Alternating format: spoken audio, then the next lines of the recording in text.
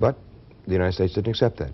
And so nowadays, instead of having just the CIA going around behind the scenes and trying to manipulate the process secretly by inserting money here and instructions there and so forth, they have now a sidekick, which is this National Endowment for Democracy, NED. Yeah. And this organization dates from 1967. A lot of people don't realize, because it was just established in, I think, 83 or so, but the idea emerged from a series of scandalous revelations in 1967, the worst ones to that point, to hit the CIA. And I was in headquarters at the time that these scandals broke, and the gloom there was something you could touch almost.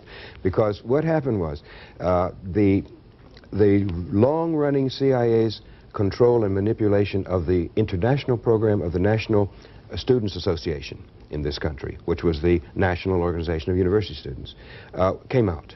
It was revealed.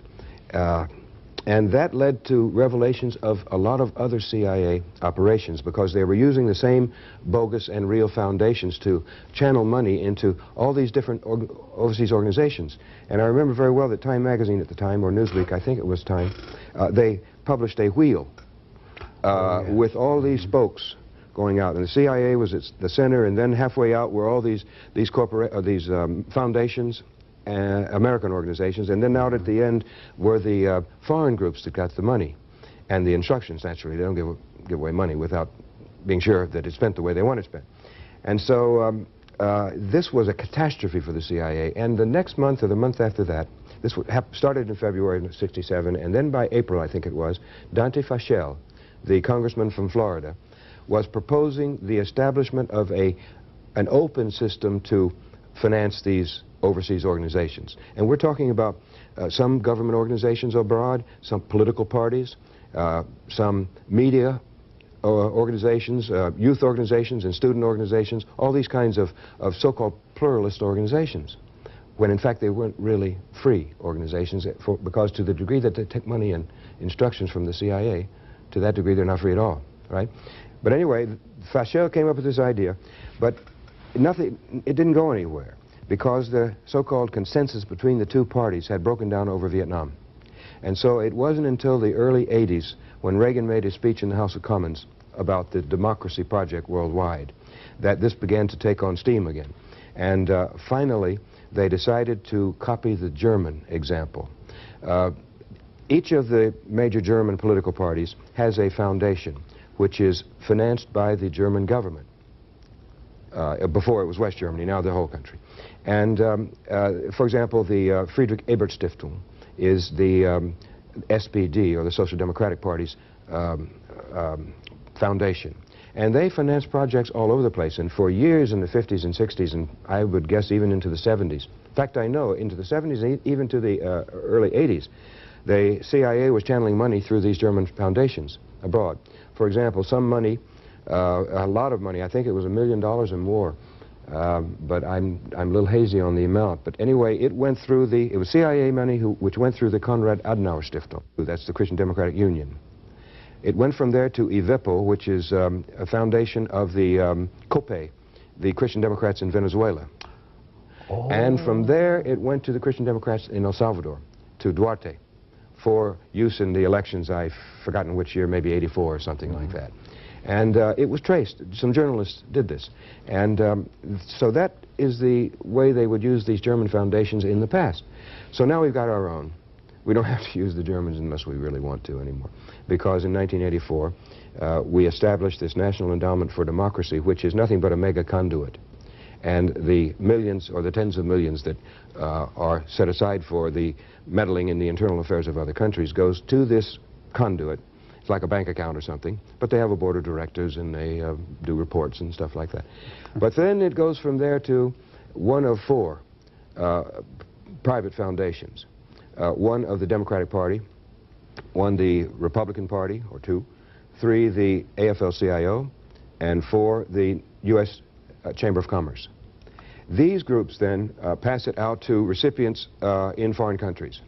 And in the Nicaraguan elections of 1990, I believe the figure was something like 12.5 million that went from the National Endowment for Democracy through these conduits to the UNO political movement there. It was the party, the coalition, you know, of UNO, which is the most ungodly coalition you can ever imagine. Everything from communists all the way That's to right. Somocistas. That's right. And then they had a trade union front, which also received money. And then they had the Civic Association. Civic Association, I think they call it Via Civica there. That's an old technique of the CIA, is to establish a type of civic organization which will be involved in monitoring elections and things like that. And the first one that I know of was NAMFREL in the Philippines. They established that one around 1950-51 as part of the counterinsurgency against the Huks, the guerrilla movement of the time, because we wanted to have a vehicle for electing our man president of the Philippines. And we did it through this organization, NAMFREL. NAMFREL stands for National Association for Free Elections, I think. Free. And, yeah, free elections, when we were financing the whole thing. And NAMFREL was very successful.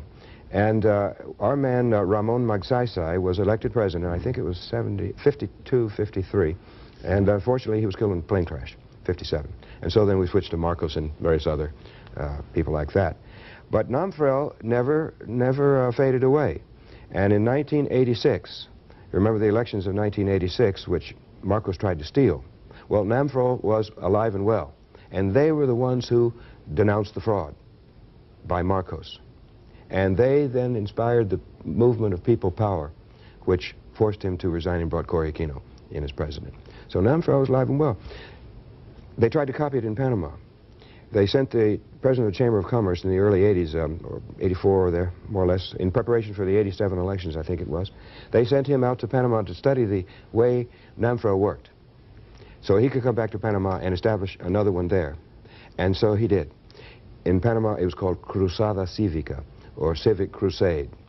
And this was what was used against the Noriega forces in the streets. It became what they call Rabi Blanca there. You know, the upper-class white people in Panama. It was one of those organizations. But they did take to the streets, and you can remember the pictures on the covers of the magazines, you know, when they had the riots, and Noriega was not overthrown then.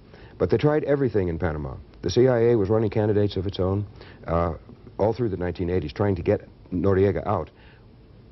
Maybe not all through the 80s. No, his utility ended about 86, 87. Because he was working with the CIA. Yes, and doing yes, it was important for the Contra operation in Nicaragua. But by 87, everybody knew that the Contras were not going to do anything. They weren't going anywhere militarily. And Noriega's importance was in allowing Panama to be used for training them and also for resupply. But that was over by 87, and that's when the efforts began to get him aside, leading to the invasion in 89. But they were up to here in Panamanian politics, and I'm sure they are, using these different types of organizations. So the covert action operations go on. And as a matter of fact, not only in Bulgaria did they overturn this government. I didn't even finish that story, but what happened is all this money from National Endowment for Democracy went in, and they fomented student strikes and demonstrations, trade union strikes, massive street protests, and not only was the money put in by the National Endowment for Democracy, but also Paul Weyrich's Free Congress Foundation got involved. And this is part of the Christian right, you know. He's the man who runs all these different organizations out of the same address in Washington, D.C.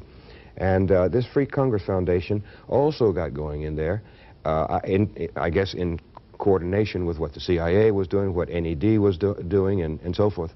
And so the elections were in June. The communists had, or the former communists had won. By the end of November, they were out because they made the country ungovernable.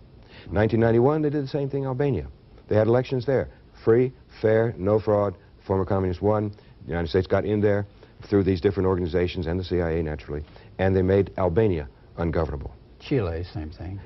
Chile, same thing. Brazil in the early 60s, same thing. We were doing the same thing when I was in Ecuador. In fact, we had two coups, two unconstitutional changes of government when I was there, and they were largely due to what we were doing. And by the time I left, after 3 years, we had what we wanted, a four-man military dictatorship that was carrying on a very strong repression against the left.